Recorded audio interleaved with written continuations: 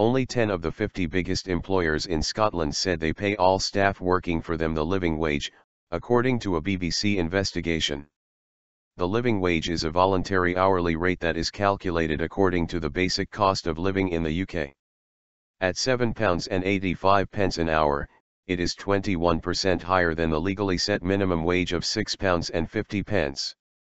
The BBC research also showed that most Scottish Premiership football clubs were paying some of their off-pitch staff less than the living wage. The living wage has been adopted by more than 1,000 employers across the UK. Firms who have signed up to the voluntary scheme include Barclays, Standard Life, and the National Portrait Gallery, as well as many local councils and charities. The BBC Scotland investigates. Low Pay for Life programme asked 50 of Scotland's biggest employers, and the majority said they either did not pay all staff the living wage, or would not say. Some said they had other benefits for staff such as discount cards and share schemes, and made clear that they paid at least the national minimum wage. Only 10 companies responded in a way that suggested their pay policy was in line with the Living Wage Foundation's definition of a living wage employer. That requires them to be in the process of changing all contracts with companies, such as cleaning and security firms, to ensure that any staff working regularly on their premises are paid the living wage as well as their directly employed workers. To see which of Scotland's largest employers answered our survey and what they had to say about the living wage, click here. About 200 organisations in Scotland are accredited by the Living Wage Foundation. One of the biggest is the accountancy firm, KPMG.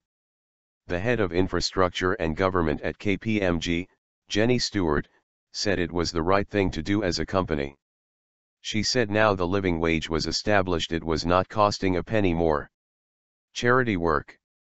The CBI, which represents employers, has warned of job losses if companies were required to pay the living wage. It added, rather than requiring firms to introduce pay rises that many cannot afford, we must look at ways to raise living standards sustainably. Football fans have been putting pressure on clubs to pay all staff the living wage. Celtic, in particular, has been pressed on why it has not introduced it. A group of fans lodged a resolution at the club's AGM last year, on behalf of shareholders, asking the club to implement the living wage. But clubs have objected to football being singled out in the living wage debate and said they did community and charity work. BBC Scotland approached all the clubs in the Premiership asking them to complete a survey on wages. The clubs responded through the SPFL, making it clear they would not take part. As a result, the production team contacted clubs in the Premiership inquiring about hospitality work.